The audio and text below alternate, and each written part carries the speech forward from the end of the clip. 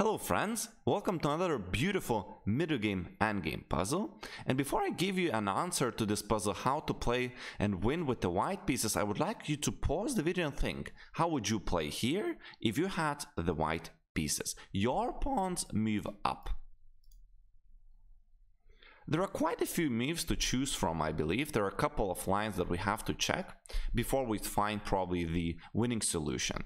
So we can start off by taking his rook. Knight would take on a8. Now king takes a7, and unfortunately this pawn will be lost. For example, king takes the knight, and then king b5, and black is just in time to eat our last pawn. So that doesn't win. Well, what's the second line we can check? Well, we can take a takes b6. We're just grabbing a piece. Now black would take our rook, and we have two moves to choose from. We can take that with a king, or we could take that with the pawn. If you take with the pawn, then he could simply move the rook anywhere along this line. Let's say a rook to c8. And now he's just threatening to take that with check. So if we go king b6 and allow this check, we'll enter that something like that, where black just sacrifices the rook at the end for the last pawn of white.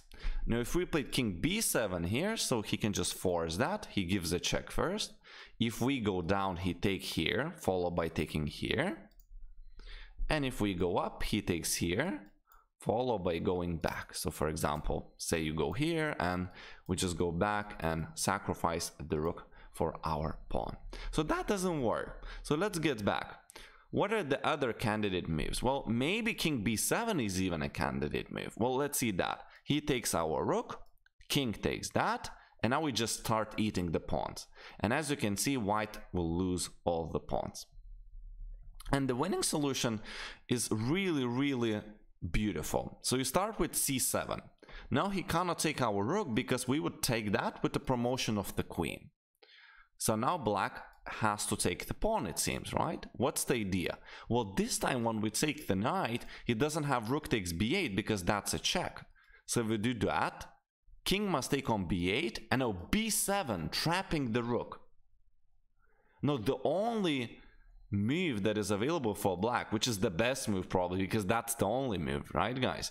King c7, and then we just promote with the queen. So let's see that again.